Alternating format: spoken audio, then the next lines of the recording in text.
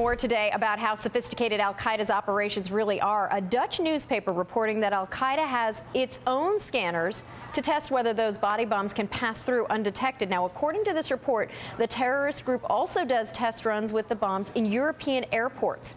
I'm joined now by NBC News terrorism analyst Michael Sheehan. Michael, I don't know if you've heard this report, but boy, is it terrifying stuff.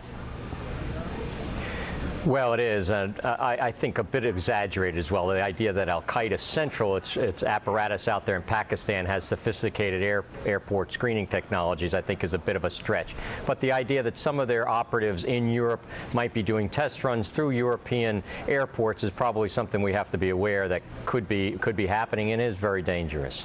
So the U.S. only has about 40 of these full body scanners. So you think this is more about test runs happening, not that they actually have the technology in some sort of big warehouse and are running people through? That's right. I doubt that very much, but the idea that they are making some test runs is probably very likely that they do that type of thing with their operatives. Right. It's still difficult for them to travel around the world, but this is one of the things they're trying to get more sophisticated in passing through our X-ray systems. Michael, we have some information that was passed along to us from another one of our terrorism analysts, some new internet chatter about al-Qaeda in Yemen, and we're told that this is a credible user who posted confirmation of training camps in Yemen. Let me read a bit to you. It says, people are coming from all areas of Yemen and elsewhere in the Arabian Peninsula, along with qualified trainers from several countries. They told me that some of the brothers from these camps have prepared and are willing to travel to various fronts in the Muslim world. Some of them have already arrived in Afghanistan, Chechnya, etc. What do you make of that?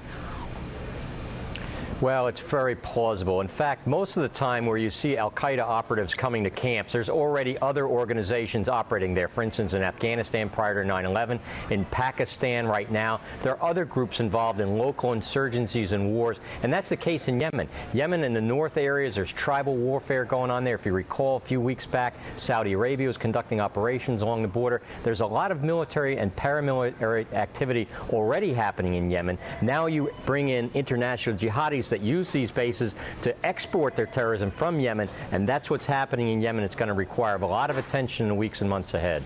Michael, it always seems that we're sort of one step behind following on what they're doing, and now, of course, we know that the spotlight is on Yemen, so clearly we know there's money that's already been planned to go there, $70 million over the course of the next 18 months, so the U.S. presence will be felt there. But what's next? Let's think about the next step. Is it Somalia? It could be Somalia, though Somalia is difficult for al-Qaeda. It's just not a very good area for them to operate out of. They're fairly well exposed there, but they are in Somalia. They are in parts of Kenya, North Africa. Sudan has been a traditional place for them, and of course they have operatives in the West, in capitals. This guy, this Christmas airline bomber, was from London, so they operate around the world. But their sanctuary will probably still remain in Western Pakistan, Yemen, and perhaps a few places in North Africa. All right, Michael Sheehan, thanks for your expertise today. Appreciate it, and Happy New Year to you. Thank you, Monica.